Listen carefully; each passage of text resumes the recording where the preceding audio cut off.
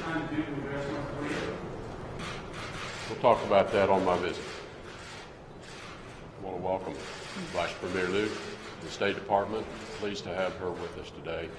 And I'm pleased to have Secretary DeVos, who will be deeply involved in the social and people-to-people dialogue that we'll be having today. So welcome to both of them.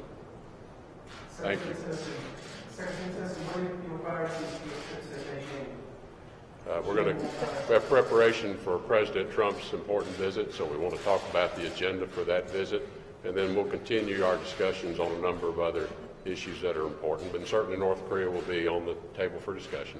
Thank you.